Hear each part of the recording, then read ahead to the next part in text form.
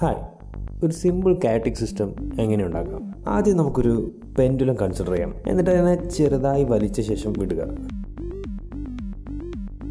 ഇതൊരു സാധാരണ പെൻഡുലം പോലെ വർക്ക് ചെയ്യും.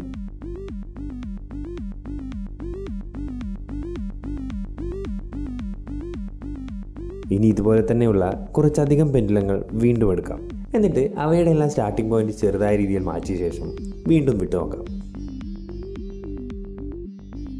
ഇവിടെയും അധികം മാറ്റങ്ങളൊന്നും തന്നെ ഇല്ലാതെയാണ് പെൻഡുലങ്ങൾ നീങ്ങുന്നത്. അടുത്തടുത്തായി തുടങ്ങിയ പെൻഡുലങ്ങൾ അടുത്തടുത്തായി തന്നെ തുടരുന്നു. പ്രത്യേകിച്ച് ഇൻട്രസ്റ്റിംഗ് ആയി ഒന്നും തന്നെ സംഭവിക്കുന്നില്ല. സോ ഇനി നമുക്ക് കുറച്ച് മാറ്റി പിടിക്കാം. ഇവിടെ ഉപയോഗിക്കുന്നത് ഒരു ഡബിൾ പെൻഡുലമാണ്. അതായത് ഒരു പെൻഡുലത്തിൻ്റെ അടിയിൽ മറ്റൊരു പെൻഡുലം ഫിറ്റ് ചെയ്ത ഒരു സെറ്റപ്പ്. ഇതിനെയും ഒന്ന് ആട്ടി വിട്ട് നോക്കാം.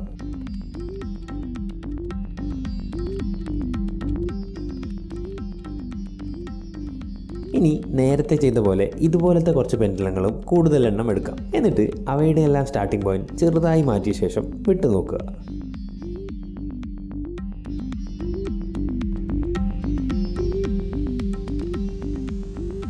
നോക്കൂ, വളരെ കുറച്ച് നേരം കൊണ്ട് തന്നെ ഇവ മൂവ്മെൻറ്റ് പിടികെട്ടാത്ത രീതിയിൽ മാറുന്നതായി നമുക്ക് കാണാം.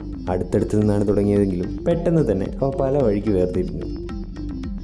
സ്റ്റാർട്ടിംഗ് പോയിന്റിനോടുള്ള ഈ ഹൈ സെൻസിറ്റിവിറ്റിയാണ് കെയോസ്.